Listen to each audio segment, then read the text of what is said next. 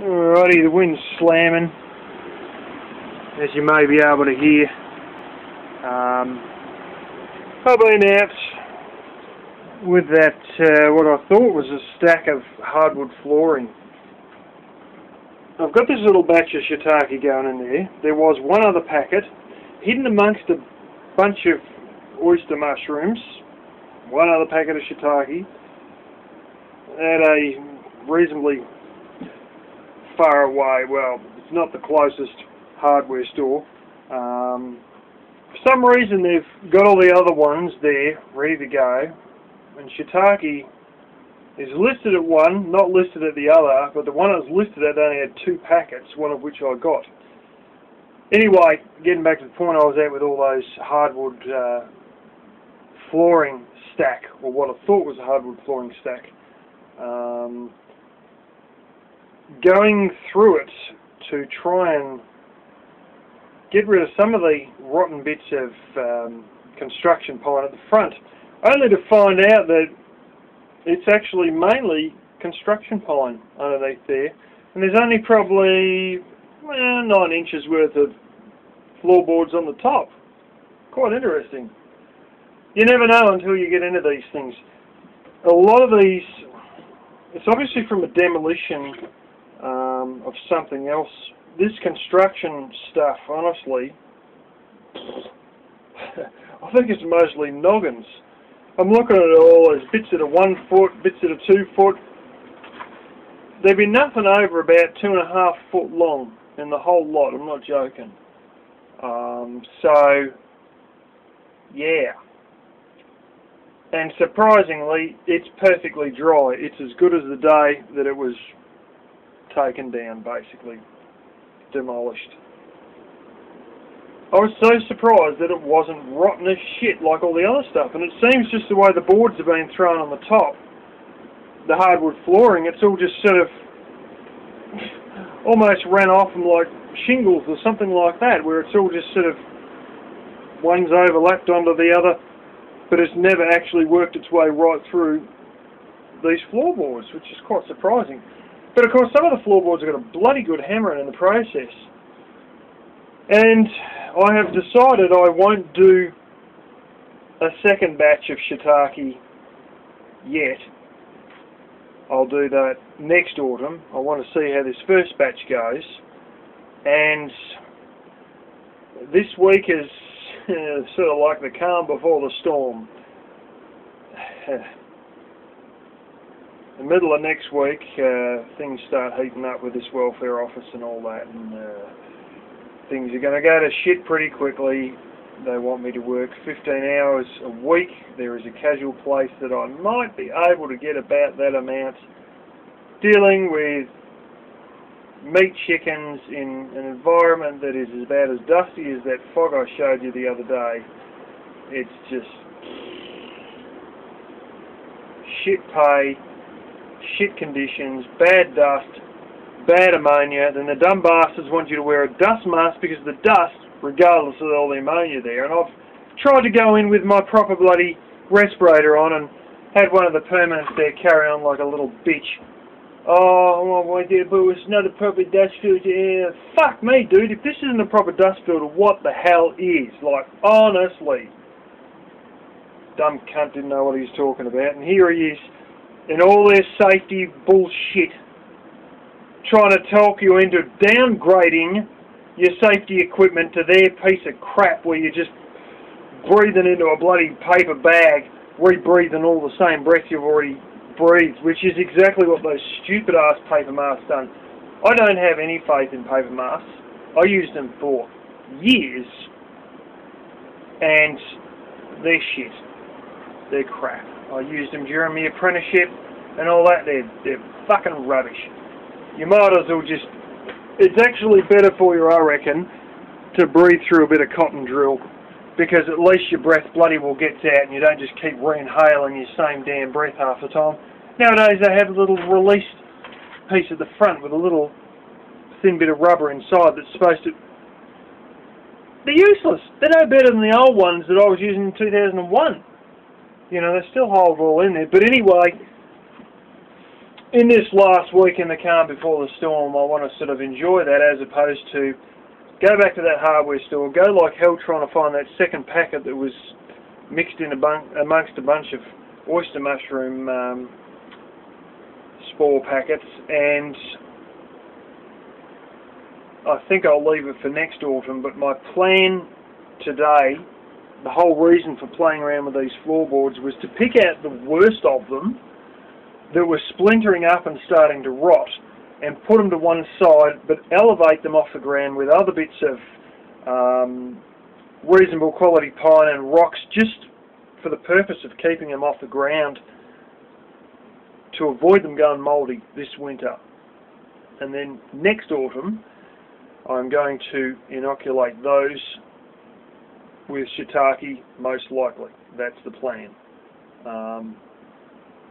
But I don't think I'd be able to fence off another area, dig a hole, put that in, you know, inoculate it with the shiitake spores and all that stuff in this last week. And I'd rather have a bit more of a relaxing week as opposed to go like a bat out of hell to do that. And I may, you know, I think we're almost a little bit too late in the season as it is, because they're sort of, you know, they need like 6 to 8 weeks to inoculate properly. And it's all right with the box I've got now, because I can put it in my bedroom and I can put it in, you know, places like this, you know, my glassed-in veranda where it's between the 16 to 25 degrees Celsius range perfectly in here all the time, you know. But that might not quite be the case if I dig a trench outside and chuck it in the trench and then bury it over, which is the proper way you do it for wood as opposed to sawdust. Anyways, I also, a lot of you guys probably haven't seen it. If you've seen my video on all my wood stash, you would have. There's a whole stack of little offcuts. I mean, they're only like about 6 inches by 6 inches by about 1.5 inches. Big bunch of them. That's also hardwood, and I got a decent sized plastic bag before, one that's, don't know what exactly it come from. It looks like it's had some sort of a product in. It's about 2/3 the size of a garbage bag anyway, and I went and walked around the sides of that stack of offcuts and plucked out some of those that were going rotten and, you know, just sort of starting to crumble up, and the bugs had got into them and whatnot, and put those in a bag to keep them actually in the front veranda with the top of the bag open, so they remain dry, don't get wet, don't get waterlogged, and don't start going mouldy as a result of some other fungi getting into them, because I want to put in the shiitake fungi, not see some other fungi go through and, you know, use them up or eat them out, or, well, use them up and eat them out and be inoculated and have that spore as the majority spore and no chance of introducing shiitake in which case, if I did, there might not be any nutrients left because it's been grabbed by the other fungi. So that's the idea there. There's also, you guys know where the cardboard house was, I had that stack of wood beside it. Yeah, where the water tank is out there. A lot of that wood has had bugs get into it because that's sitting straight on the ground. It had other bits of wood going sideways, but they sort of sunk into the soil or something like that. They're literally below ground level. So a lot of that stuff, you know, has been gotten into by cockroaches and whatnot, and millipedes hanging around it and all that. And there's some in there that stuff there, you guys might remember that giant bloody framework I made up, that I was going to have a super dish, a super-sized solar cooker. And, well, essentially speaking, between the transport from where it was built to here, plus a good heap of winds, plus the fact it was made from some of those same bits of wood that the bugs had got into and I didn't actually realise it in the dim fluorescent light after I had already painted it that it was all partially rotten. Some of the screws come loose in the force of the wind and the transportation over here jiggling it around, and it collapsed. Having said that, this will be quite surprising to you guys. Almost all the 4x2, never mind some of the other bits on top of that stack are used, but just about the entire lot of the 4x2 on that stack is unused timber. Was bought, and I wouldn't be surprised if my uncle had it, might have been at the other property, might have been at his friend's property, and he's bought it here, and just sat it there, and it's never had a bloody nail put into it. Fantastic. So, with a lot of this timber, I'm going to try and split it up. The damn the floorboards, most of them are just falling to bits in your hand. Some of the little offcuts, they're easy to split up. It's only a little hatchet job, and some of those have rotted pretty damn well and been attacked by bugs quite well. Some of those you can split up just by bending them by hand, and they'll just, because they've got a lot of cracks forming on them with the length of the grain. As you know, a lot of weather-beaten wood does, it's sort of where the length of the grain goes down, those cracks that open up when you hit it with a log splitter, once it has a chance, once it gets very weather-beaten, those cracks are so easy, particularly with offcuts, that you can just grab hold of it by hand and just snap them open by hand. And that's one of the things that the shiitakes love, is to be able to get in between some of this wood.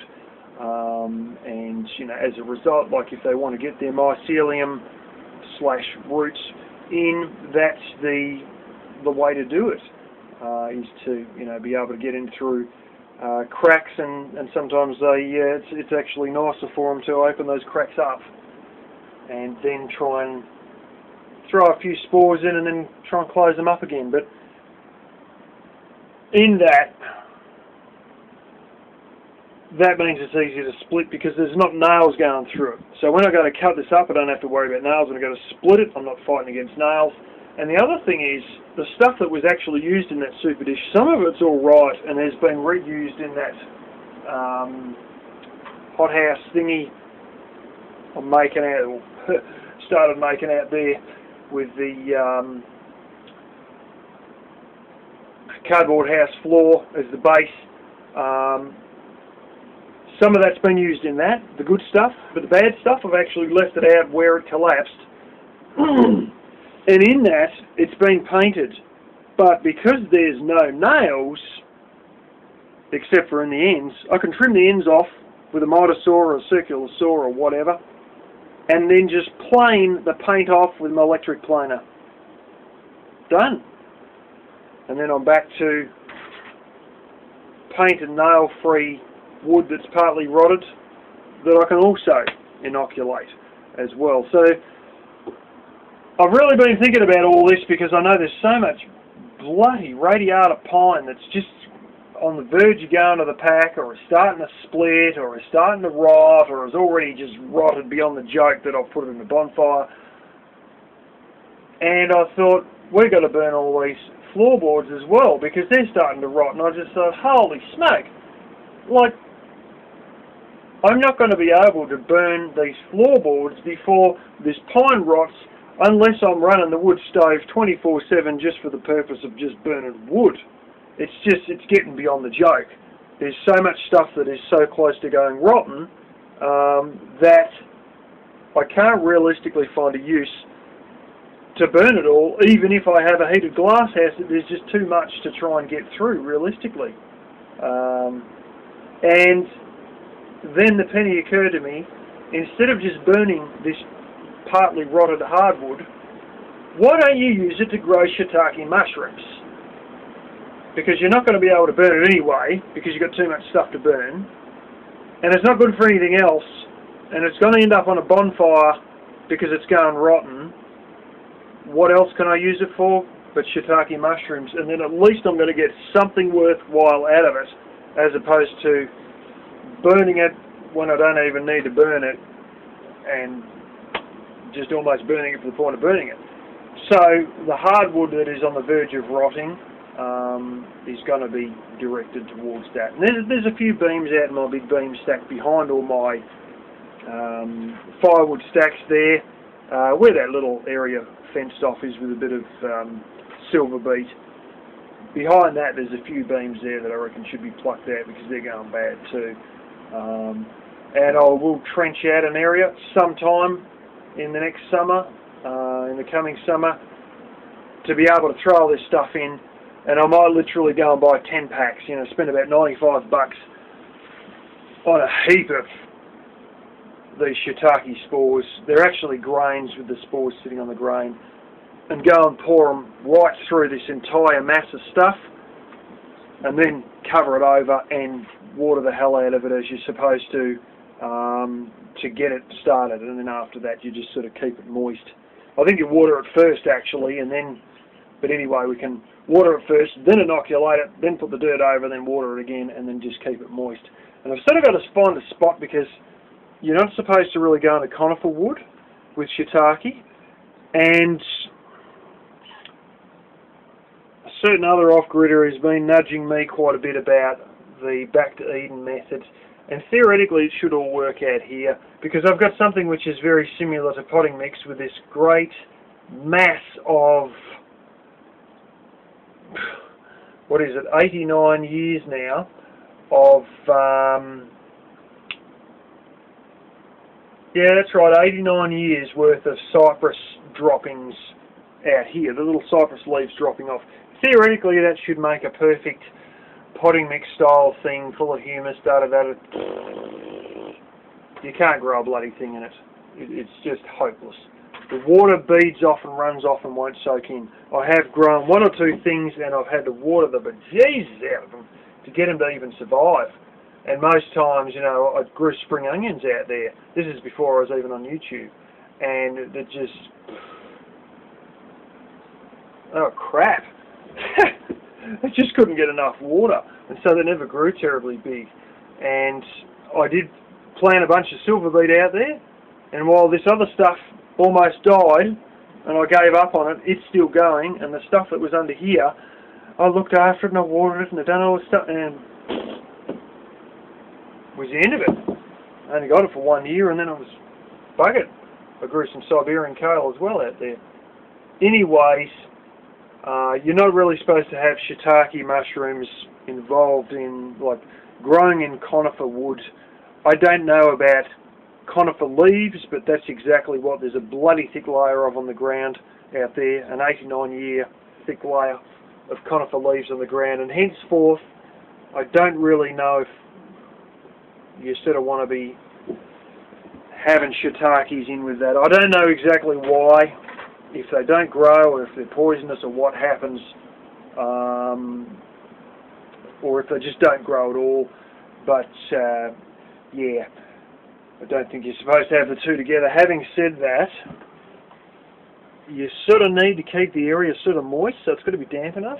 And I've been thinking about all these blooming Peruvian peppercorn trees, and I reckon fencing off a little area that it doesn't necessarily have to be under the Peruvian peppercorn trees.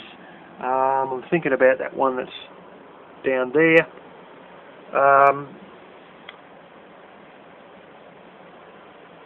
Or one of these ones anyway.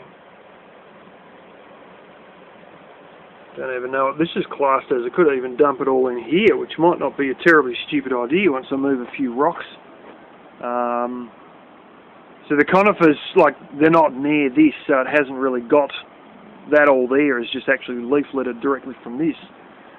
But somewhere, somehow, I'm going to find a little wet patch, a little damp, dry patch. Could even be on the other side of this. It might be a terribly stupid idea. And bury all this wood. There's actually not as much as it may sound at the moment until I get into this 4x2 that's beside the water tank there and the other stuff I use for the super dish. When I get into that, there might be quite a bit more. But yeah, I'll think about it. We'll work it out. We'll fence it off to keep the sheep from kicking the damn things off. I don't think sheep eat mushrooms. I know cows do, but I don't think sheep do. But then again, I wouldn't necessarily trust these sheep. Especially not door knocker. She would eat your damn pants off the clothesline if she had a chance. And at that point I'll fence it off and bury it in the ground and load her all up with spores and see how we go. Getting like I was travels or something. It's flipping lunchtime and I only just got up. A certain person wouldn't stop meowing last night at the door. God, drove me nuts. Funny, ain't you, puss, hey? You start doing naughty things and then you can't work out why. It's not like the old days where you can just keep coming in and out of your room as you want. Anyway, we had a decent amount of rain. Only heard one bit of thunder and probably flashed about half a dozen times or something like that. I was over at the on-grid house at that point. And, yeah, well, rainwater system was working pretty hard. It's not much different even around the other side, except we don't have plum leaves involved around the other side, so I've got to go and flick that off, and I might go down the bottom, check the IBC, and then turn on the rainwater tank inlet to the 60-litre plastic drum on the other side, because I say by the shenanigans we had, we probably topped that tank up a bit more yet. I haven't checked how much. Yeah. Just put my finger over the mic and we'll go and look at the gauge.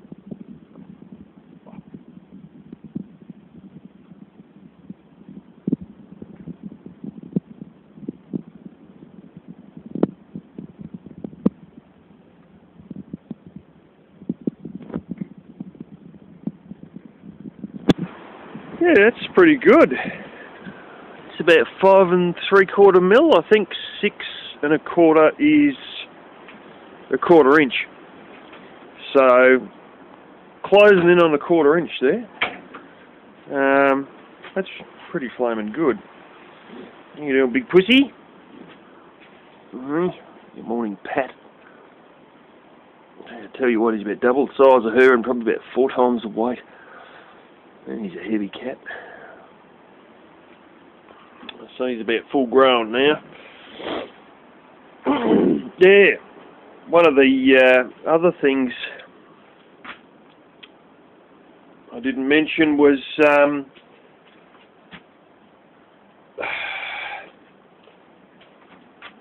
those things I was talking about with the shitake, the old hardwood floorboards, which there wasn't as many as I thought. Not all of them, but quite a few of them must have been, I think they're just the ones that have come from the edge of a building or just a little patch, like a bit of a hallway or something like that, because there's quite a few of them that have got a lot of staples, and I mean they have just gone AK-47 style on the staples.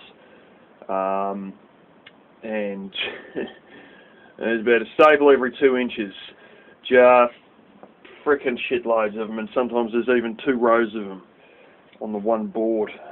So it's probably been to hold down carpet or something along those lines, maybe the underlay under the carpet or something, I don't know. Probably didn't even have underlay because of the age of the building it was out of.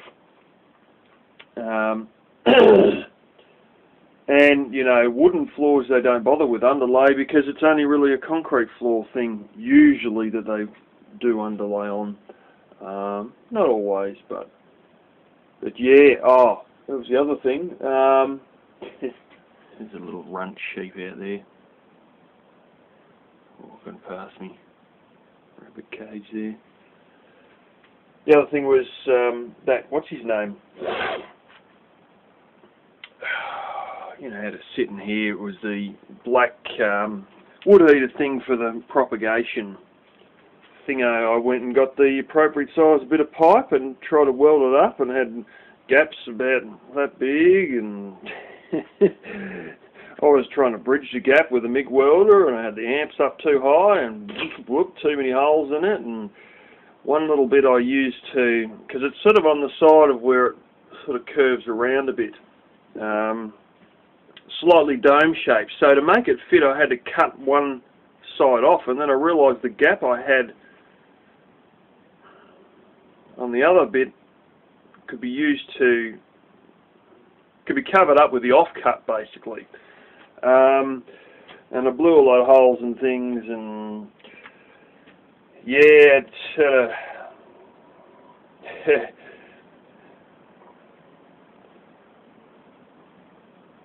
by the time I would get either side to fuse, it was just about ready to collapse, if you know what I mean. You know, it was one of these ones where you needed plenty of amps because it was thick enough, but you know, it was sort of, you're trying to bridge it, and then halfway through you're just about putting holes in it to get it to bridge. So then I just started sort of working on one area and then work on another area, then let it, you know, the other area cool as I'm working on the second area, then back to the first area, then back to the second area, then back to the first area. And that sort of ended up working all right, but she didn't come out terribly clean at all. It was not a nice clean welding job. It has been probably 9 months or so. It's basically, last time I welded was when I'd done those tree guards, so it's been a little while, and you know, this wasn't too nicely held together pieces side by side. This was one bit that was sort of half going bad, that I'd ground most of the rust off, trying to bridge across a gap that was just ridiculously big. It was more than 1/8 of an inch. It would just damn near look like it wasn't a 1/4 inch, but it was, you know, it was getting ridiculous all the same. And yeah, of course it was all on a curve, so you know, you'd be welding the top bit or whatever, and as you get down to the side, then it'd be trying to run, sort of thing, so you had to turn it around and then go on, and you're sort of trying to go between a domed piece and a piece of a pipe, and it's, you know, you've got to keep moving it around to keep it on the flat, and I sort of wasn't moving around as much as I should, and the light was, I had crap light, I could barely see what it was doing. Fluoro's above, but I had another light which just wasn't doing much at all, and oh god, it was sort of wasn't really that good. But anyway, we got it done. Doubtless, I believe it'll probably find a hole in itself once it gets a little bit of use, but that shouldn't matter anyway, because around that area probably will have a bit of concrete or something like that. I might make sure I put a bit of concrete around it. I've got that muffler putty, and I tell you what, that doesn't do anything except just make things worse, as I found out from the wood hot water system. But what I do notice, and this probably will be the case with this one, is the old wood stove in here. You guys can't exactly see it, but behind the hot plate there's a damper that slides in and out to close over the flue. That's the little gap I look through to gauge how much wood's still left inside it. Because if there's flames going up around that part, she's fine. And when there's no flames, or just the odd couple of sparks here and there going up through that gap, she's run out of wood. No smoke ever comes out that hole. Ever. And I have about 4 foot worth of flue sitting on top of that. And it never blows smoke out that hole. It only just, well, I assume it sucks a little bit of air in, but I can tell you one thing, it definitely doesn't blow smoke out. And I can see through it. Even though it's open, no smoke comes out of it. And because this exact weld is in about the same flaming position, even when some of these little spits and spats that didn't sort of quite... I got it to flow together in the end. I got both sides to stick in the end, but it was... some areas it sort of mightn't be quite like that, and some areas it really wasn't too good, and I know there's going to be little holes pop out, is what I'm saying, but those holes, when they do pop out, because they're in a similar area to that, they're not going to blow smoke, because the gap for damper in that doesn't blow smoke.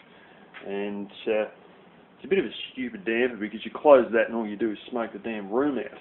But I must admit it doesn't have the original ashtray and doesn't have the damper that was probably attached on the front of that ashtray.